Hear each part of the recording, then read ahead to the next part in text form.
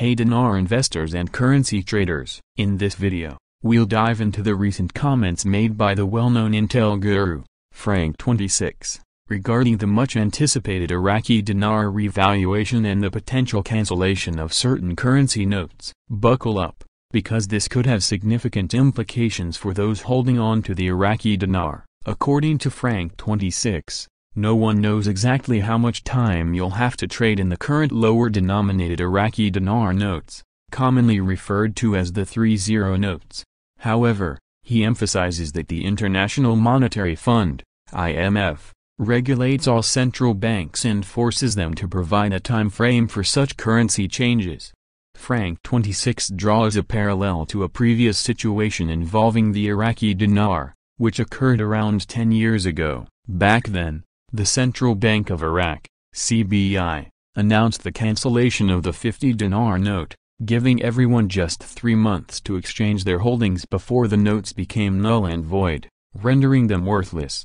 The Iraqi dinar has been a subject of intense speculation and anticipation among currency investors for years. Many believe that the dinar is significantly undervalued and poised for a revaluation, which could potentially lead to massive profits for those holding on to the currency. Frank26's comments shed light on an essential aspect of the revaluation process: the potential cancellation of lower-denominated notes. This move is often undertaken by central banks to streamline their currency systems and facilitate the introduction of new, higher-valued notes. According to Frank26, the International Monetary Fund plays a crucial role in regulating central banks, including the CBI. The IMF's involvement ensures that proper procedures are followed, and adequate notice is given to the public before currency changes are implemented. Frank26's reference to the IMF's oversight suggests that the CBI will likely be required to announce a specific time frame for the exchange or redemption of the current 30 notes if they plan to cancel them as part of the revaluation process.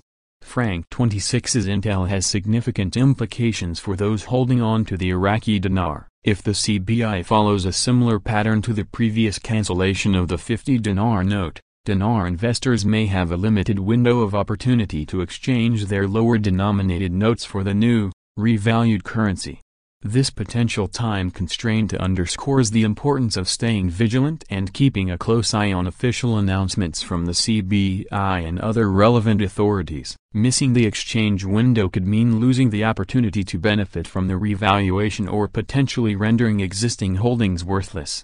Frank26's comments serve as a reminder that the Iraqi dinar revaluation process is a complex and multifaceted endeavor, subject to various regulations and oversight from international bodies like the IMF. While the prospect of a revaluation remains tantalizing for many investors, it's crucial to stay informed, follow official channels, and be prepared to act swiftly if and when the CBI announces changes to the currency system.